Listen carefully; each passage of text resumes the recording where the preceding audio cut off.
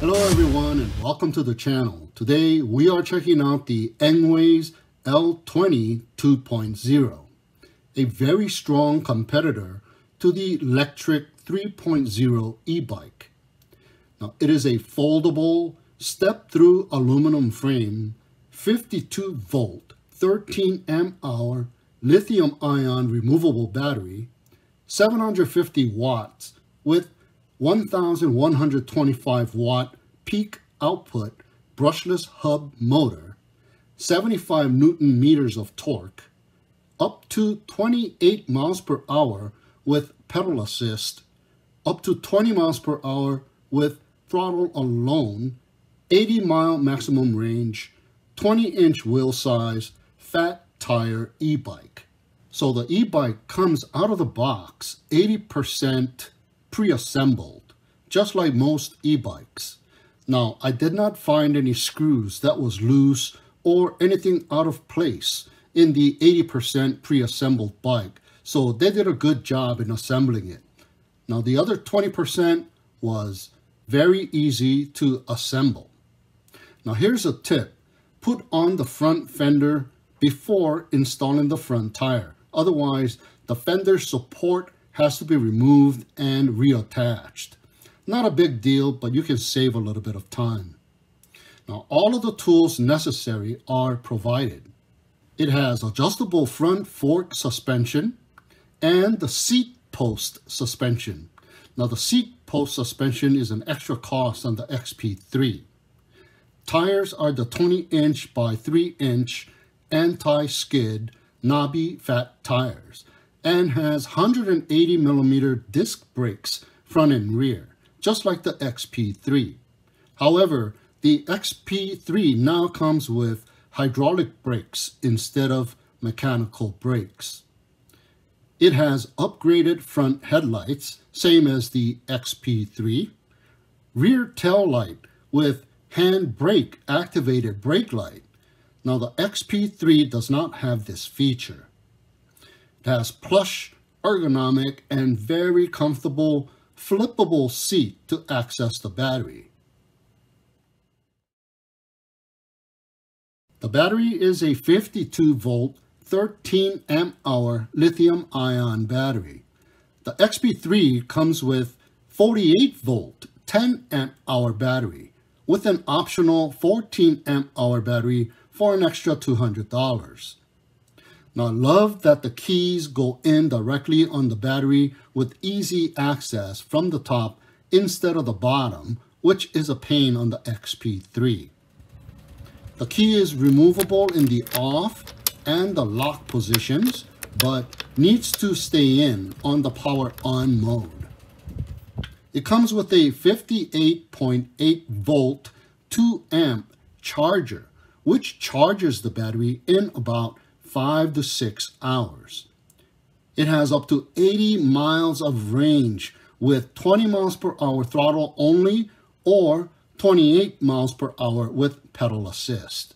Now the screwed on rear luggage rack supports up to 25 kilograms or 55.1 pounds, whereas the XP3 comes with a welded on rear rack that supports up to 150 pounds. But it does come with a front luggage rack that supports up to 8 kilograms. Now the XP3 does not come with a front luggage rack, and it is an extra purchase. It has front and rear fenders and a very heavy-duty kickstand. To fold the e-bike, simply unlock and fold. You can use the support handle to facilitate the fold. There is a stand to hold the bike off the ground as well. Now, I really like that the battery is removable in the folded or in the locked position, since it is externally mounted instead of within the frame. But the wires get exposed because they are tunneled through the front. So I don't know which configuration I like better, the external battery with exposed wires or the internal battery style that is only removable when it is folded. The adjustable height handlebar is removable and the base folds down for easy transportation, just like the XP3. It has grippy hand grips that don't rotate, unlike the XP3. Now, I don't understand why Lectric doesn't fix this issue. The throttle is the half twist type, same as the XP3. We have a small pedestrian bell that isn't that loud, but it does the job, and it comes with the bike. Next, we have the operational control unit, the LCD display, and the 7-speed gear controller with 2 levers, one to downshift and one to upshift the gears. Now, the headlight is mounted on the front luggage rack, so the headlight doesn't move in the direction of travel. I'm probably going to mount it on the fender mount screw like the XP3. To power on the e-bike, turn the key to the ignition position.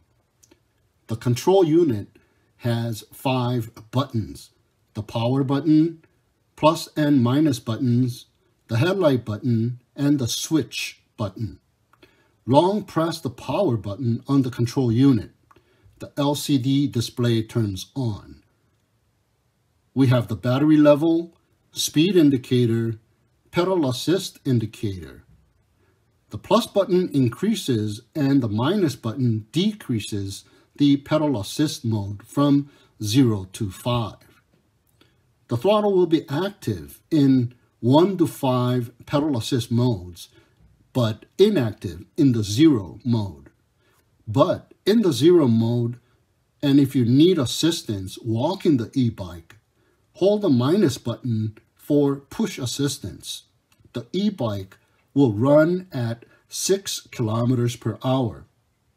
Release the minus button to exit. We have the trip distance indicator. Press the switch button to toggle through trip, odometer, maximum speed, and the average speed. Press the headlight button to turn on the front and the rear lights. Once it is turned on, the display screen will automatically dim. And squeezing either of the brakes will illuminate the tail light. Now, the XP3 does not have this feature. Press both the plus and the minus buttons simultaneously to enter into the settings. The TC is the trip distance reset. Short press the switch button. N means no reset, and Y means yes to reset every time the bike is turned on. Short press the switch button to go back. Next is the BL. The BL stands for backlighting. We have settings 1, 2, and 3, 3 being the brightest. Next is UN, the metric or imperial options. U1 is imperial and U2 is metric. Those are the 3 settings. Long press the switch button to save and return to the main screen. So I did remove the front luggage rack. And also, I moved the headlight to the front fender mount. And the slack of the cable was shoved into the frame. I think it looks sportier, and also it is easier to maneuver in tight spaces inside of the house. The seat height is about 35 inches from the ground, and that is due to the extra 3 inches for the seat post suspension. Alright guys, so here we go on the bike trail. Kind of a semi-clear day here with a little bit of cloud, so let's check it out here. Battery is fully charged. I'm on pedal assist mode number 1, so, and my speed is up to 7. Okay, so let's go check it out. Pedaling.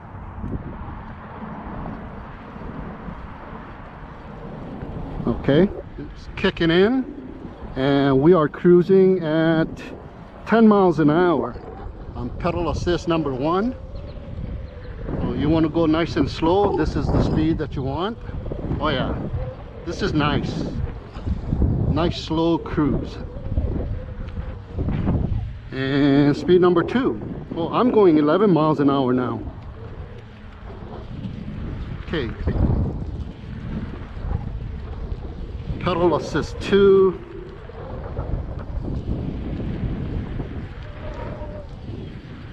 13. Around 13.5 miles per hour. Not that much difference from pedal assist number 1. Okay, number 3. Oh yeah, and it kicks in. It lunges forward. So you gotta be careful with that. We're going 15 miles an hour. And still not that much different from pedal assist number 1. Not a great leap. Okay, number 4.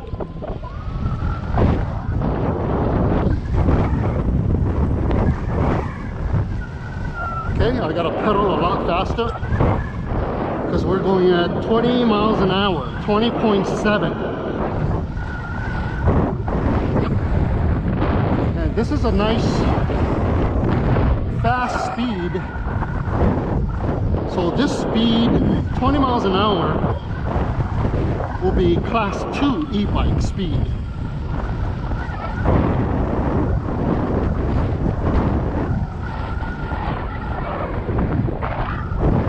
A lot of people walking the path today. And this side mirror is just awesome. If you don't have one, and you have one, it's like night and day. Everything that's behind you is perfect. Very safe. You need a side mirror.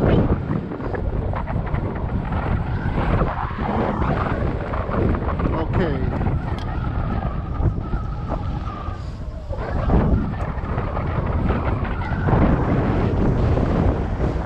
Some people coming, so we'll wait until I pass them on both sides.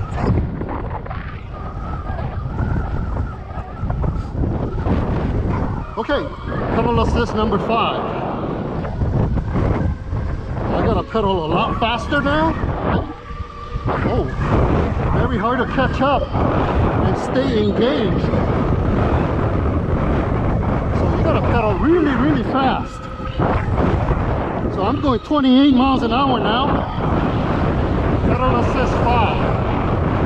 But the speed at which I have to pedal too fast for me. Woo. Yeah, your legs gotta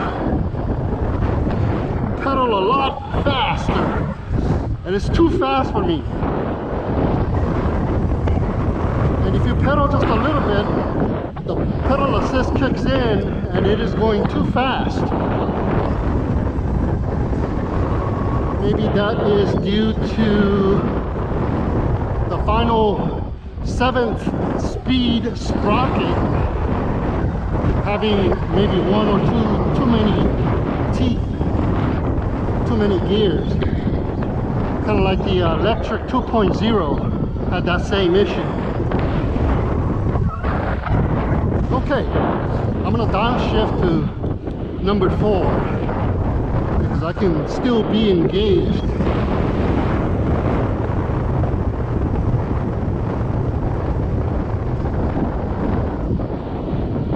Okay, 20 miles an hour. The Lectric 3.0 doesn't have that issue. I'm still engaged in pedal assist number 5, and I can pedal to go faster because I'm still engaged. But this bike, I have to pedal so fast that I cannot keep up at 28 miles an hour. And the Lectric, I actually went 30 miles an hour, and at times I was able to go 32 miles an hour. So pedal assist number 4 on this bike, you are sort of engaged at the top of the speed, but yet you still got to pedal pretty fast to stay engaged. So let's see, pedal assist number 3. We'll slow down a little bit. Okay, I am fully engaged at 15 miles an hour. I wish it was about 17 miles an hour. That would be perfect for speed number 3. Okay, some people here. Okay, I'm gonna pass on, but I'm gonna use throttle only. Just throttle only. And I'm going at the maximum speed of 21 miles an hour. So this is throttle only, 21 miles an hour, which is pretty good. If you want to use throttle only, you don't want to pedal, you're still going 21 miles an hour, which is pretty fast. Like I said, that will be class 2 e-bike speed. Class 3 e-bike speed is 28 miles per hour. Okay, now I'm pedaling only at PAS 3. And I am exerting myself to pedal faster, stay engaged and pedal at 17.5 miles an hour. So I'm going to slow down here and downshift to pedal assist 1. So I can still pedal around turns. Don't be pedaling in assist number 3 or 4 or 5 because you'll be going too fast. So pedal assist 1 is perfect at 10 miles an hour. I'm still engaged and I can use my throttle to help out, or you could even go up to pedal assist number 2. But you know, this e-bike's pedal assist number 2 is actually slower than pedal assist number 1. Okay, now I'm kind of on a straightway. Yeah, it doesn't go that much faster, only like 12 miles an hour. So you need to change that. At what pedal assist and how many speed or miles per hour, kilometers per hour you can go, so you can adjust it to your liking. Now there is a video that goes through the advanced settings. I'm going to go to pedal assist number 3 so I can go a little faster. It tells you all about the advanced settings, and I tried it out and it goes beyond the regular settings, the general settings that I showed you. It goes beyond, and I believe there is a parameter that you can adjust the speed at which the e-bike goes on every level of the pedal assist, 1, 2, 3, 4, 5. But this e-bike does not have those parameters. I could only get 3 more parameters, whereas on the video he was showing like 8 to 9 parameters. So yeah, I think they did something to this e-bike, or maybe the password is needed to go and unlock more parameters in the advanced setting.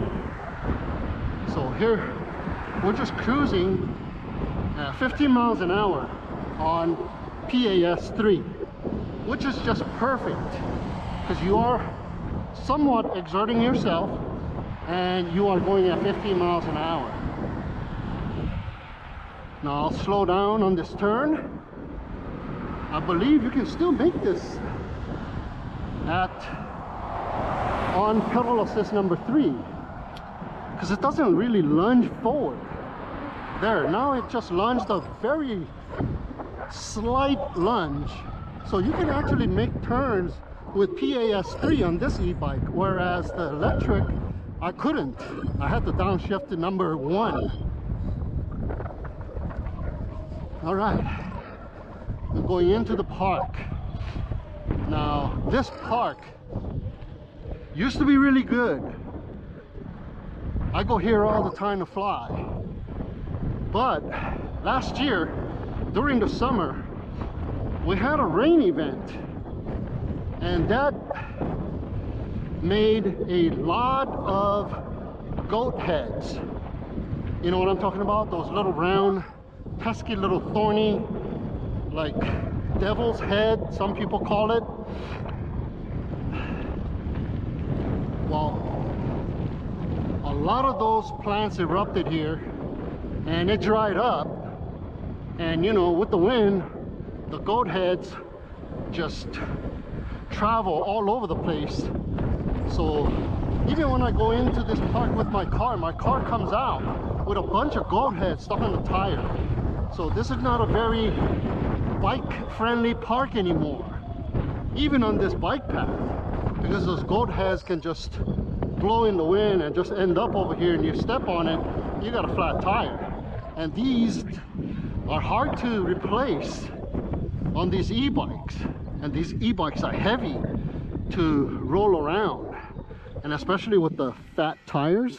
The fat tires get deflated, you're riding on your rims, and you don't want to do that. So you end up trying to lift the e-bike up a little bit to not ride on the tires and the rim. It's very heavy, so you always have to carry a fix a flat kind of kit when you're riding e-bikes, because you're going far away from the base station or your car. So very important to take along a fix a flat kit. So I'm going to turn around over here. I'm just using my throttle and I'm going to start heading back. Okay, get up to speed with the throttle and start pedaling at 15 miles an hour, which is just right, just to cruise. But if you want to save some time and get a little bit of a workout, pedal assist 4 is just perfect. Pedal assist 5, you got to pedal too fast on this e-bike.